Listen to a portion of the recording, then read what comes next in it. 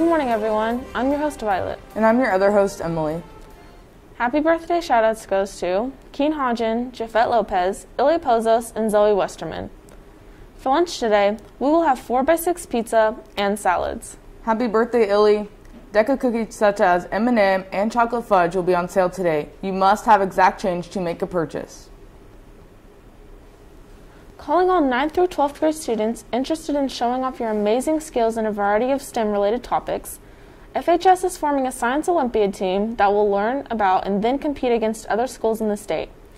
You will be able to work in your teams to show knowledge and skills in many different areas, including anatomy and physiology, chemistry, computer science, physics, forensics, earth-space science, experimental design, and many more. Can you state your name? My name is Nick Furley. Can you state what school you're from? Lake Central. Can you tell us what year you are? I'm a senior. Can you tell us how long you've been in Science Olympiad? This is my second year.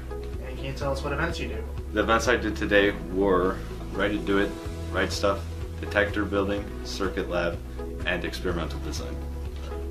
Can you tell us what technical skills you picked up from Science Olympiad? So, some technical skills that I've learned, definitely how to use a multimeter because of Circuit Lab.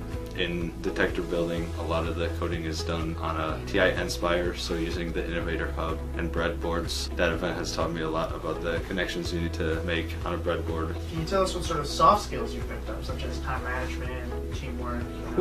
Time management, yeah, definitely. I've learned the importance of not studying for an event at the last moment. A lot of the knowledge I've picked up over the years, but some of the more specialized things you need to study in advance because it's all new material. And teamwork wise, it's definitely every event you work with at least one partner. So working with people in all different grade levels, it's definitely a different type of interaction between these members. What's something that you feel is important to say about Science Olympiad? I would definitely say that Science Olympiad is not just taking tests and regurgitating knowledge. You pick up a lot of these technical skills and soft skills, learn to work with things that you might not be able to work in the classroom, and really get to delve deep into the information about a subject that really interests you.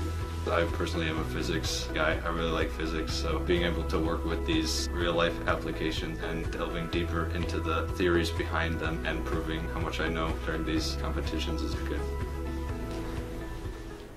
If you would like to know more about Science Olympiad, you can find a flyer in the chatter or contact Mrs. Everett in Student Services. Each year, the Coca-Cola Scholars Foundation awards 150 college scholarships worth $20,000 to high school students across the United States through the Coca-Cola Scholars Program.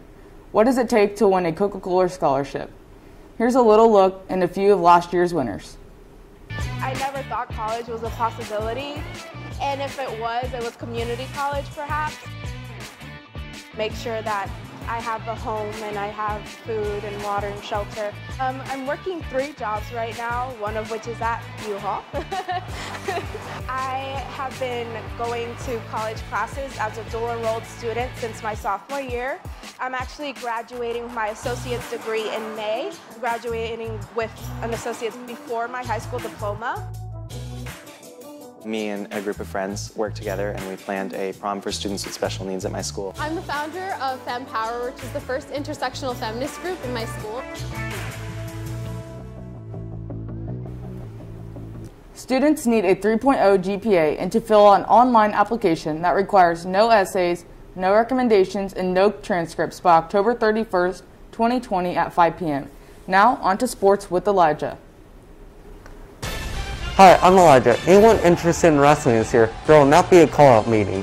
Please send Coach Sully an email letting him know that you plan to wrestle, and make sure that you have all of your final forms information complete.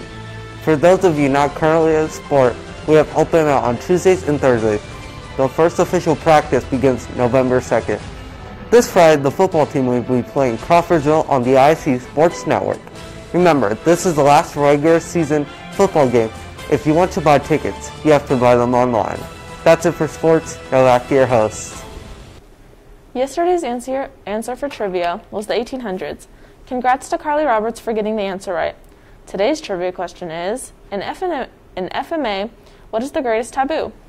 Don't forget that picture day for class of 2021 is tomorrow and Friday, and underclass pictures will be Friday. Thanks for watching, Hot Dogs. Don't forget to check us out again tomorrow for your latest news.